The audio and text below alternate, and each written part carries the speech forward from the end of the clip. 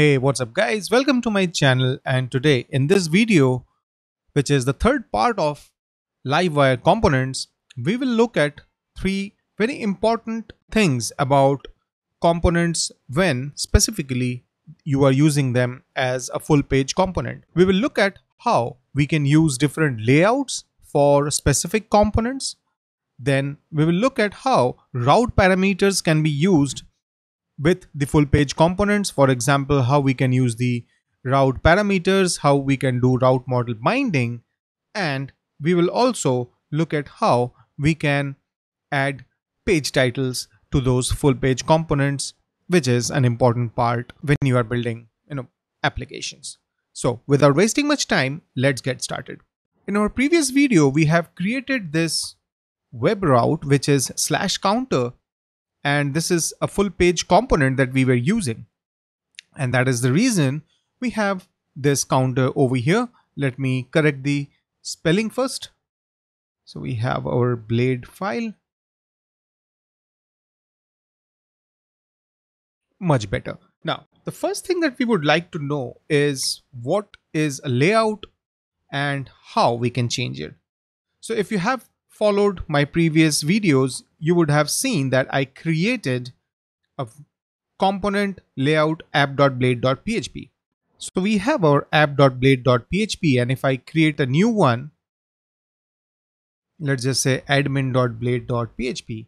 If you have a application where there are some routes which are kind of for the admins, and there is a different layout where there's a different navigation, and you have a different one for normal users, you can use this functionality. So let me first copy the basic layout file, and what we will do is, just to ensure that we are loading the correct layout, I will do something like this is admin layout. Okay. Now, if I go to the browser and if I hit refresh, nothing changes. And it is not supposed to do that because we haven't done anything with the layout. Now, the first thing that we can do is we can go to our component. Let me go to the counter component over here. Okay. And then the first way we can define a layout is using this attribute. So if I do components, layouts, app, rather admin, can you see now the admin layout is suddenly starting to appear? Okay, this is fine. There's one more way you can add the layout definition, which is right on top of the component, which is over here, and it will give us the same result, because if I refresh, it gives me this as admin layout. If I comment it out, refresh, that thing goes away, right? And then there's the last one, which is if I comment it out and go over here and do layout and then components, layouts, admin, it might give you a squiggly for the error, but believe me, it does work.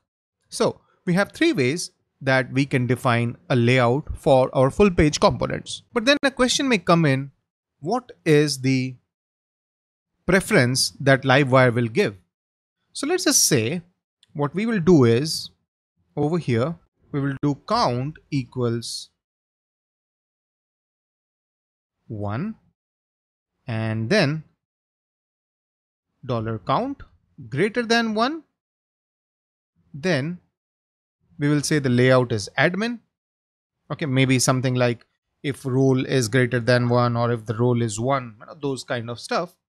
Then we have this. Otherwise, okay, the extra quote is a problem. And we do this. So now what happens? Let's just say we have this commented out. Count is 1. So ideally, it should open up, it should bring the layout file. That is correct. And now if I do 2, it will load the admin, right? So if I make it 1, now it is loading the app layout, which is this. And if I open this definition as an uncommented, what happens? All right. So the attribute takes higher priority. What if I put it on top of the render method? Does that change anything? No, it doesn't, because it is still loading the layout file. The last one, if I have, oops, something went a bit weird. Right. If I do app over here, so I have this layout kind of a definition. What happens now? Well, it looks like this one takes precedence over this.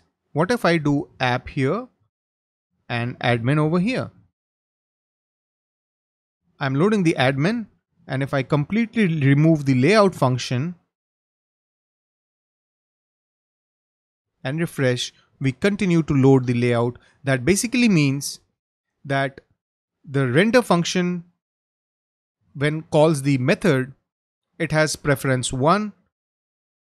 Then we have this higher level of preference, and then this one gets the highest preference in terms of the hierarchy. But yeah, this is what we have in terms of an attribute which we can use to define the layout of our full page components. Going by the same rules, we have one more thing which we can define, which is title. And if I do something like counter over here, you will see right now it says page title.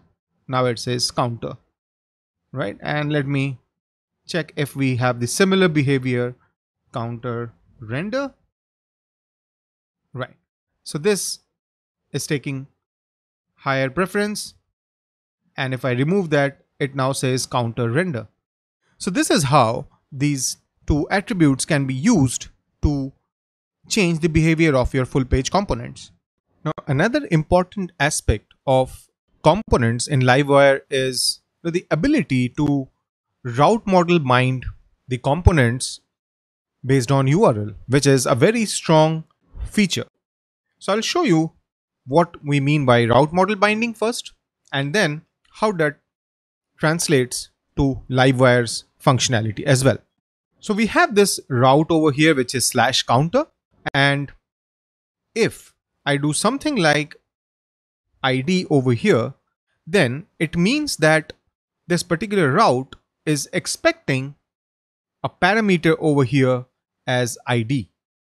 So now suddenly if I hit refresh, nothing changes. But if I do something like I didn't save that file. So if I hit refresh now, first of all, the immediate change is that my /counter will start showing 404, because the definition of the route now has changed. It is expecting an ID.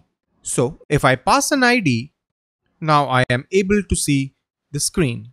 But then the question is, what can we do with this ID which we are passing in the URL, and how we can bind it? To demonstrate that, let's take an example. I will need to create a user. So maybe I'll run tinker and do user create, and I'll pass all the required parameters so that I can create a user. I do that, and now I have one user in my database. To show you that, I'll just hit refresh, and you can see I have one entry in my user table. So let's understand how we can use that.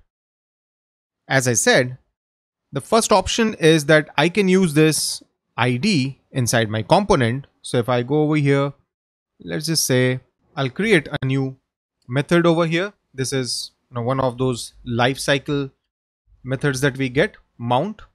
So the mount function is executed every time the component starts to kind of render itself, right?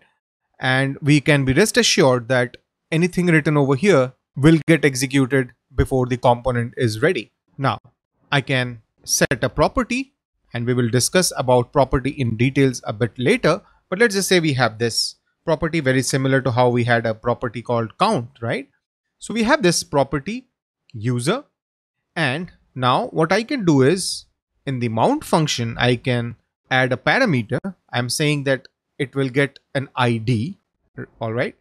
And then what I can do is I can just define that my user is going to be user find $ID, which is the argument that I'm expecting over here.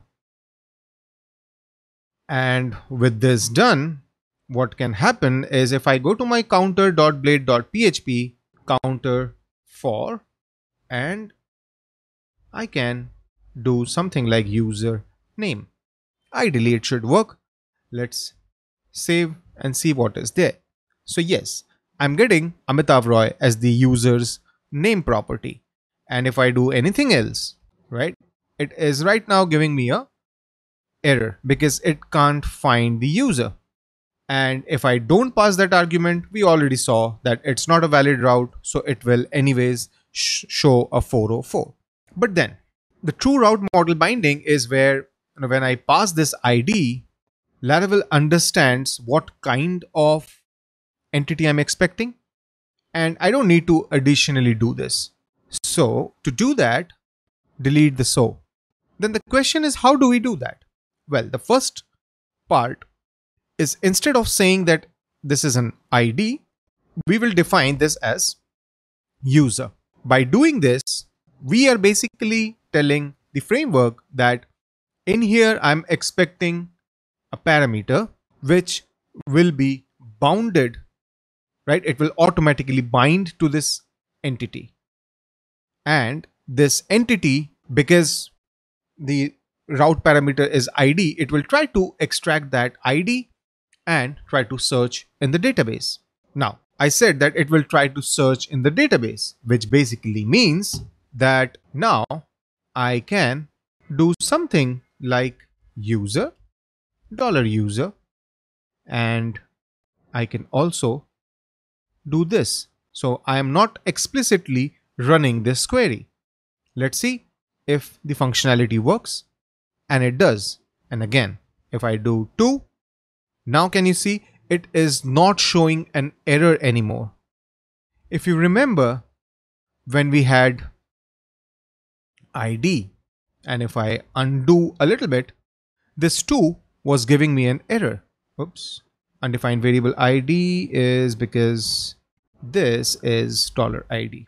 I'll just show you once more. If you see, it says cannot assign null to property ID, right? So it is not able to find it. It's not able to understand what's happening. And then suddenly, it goes for a toss. But is it still doing a route model binding? I don't think so. Yeah. A simple way to test that is if I do dd $ID, right, it's 2. So yeah, that's fine. So we can see that it is not doing its part, and we don't get the user, and hence the component doesn't render. It's an error. But what happens when I do user is the framework Laravel automatically understands that it's a route model binding. It understands that we are expecting an entity of type user, right? And it will automatically query the database. Okay. And when it doesn't find that user with ID 2, it is smart enough to give you a 404 rather than an exception being thrown saying, the ID doesn't exist or something like that. Okay.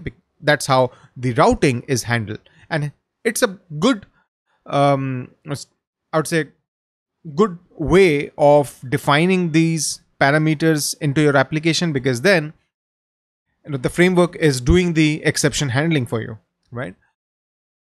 All right. So we can see that we don't need to write any query anymore, because previously we were doing user.find and we were passing the ID. But Livewire is smart enough to add one more layer of nicety, which is if I just delete this, it still shows 404, and for 1 it does show me the username, which basically means that the user is getting loaded, but I am not assigning that user anywhere in this code. Livewire is smart enough to understand that it's a route model binding, and it is automatically populating that variable to this property, considering that both the entities are same. Otherwise, if I do something like customer, obviously it will fail because I don't have a variable called user anymore. Okay, so that is something which you need to take care of, but otherwise the framework and the package uses a lot of niceties when you are doing route model binding, and I strongly recommend that if you have such requirements, you should take full advantage of this feature. So yeah, that's about it, guys. That's what I wanted to cover in terms of the third part of components. Yes, it's a big one and we have covered a lot of things. I hope these things are clear to you now.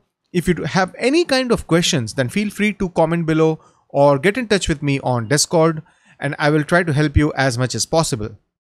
If you like this video, then do click on the thumbs up icon and don't forget to subscribe to my channel.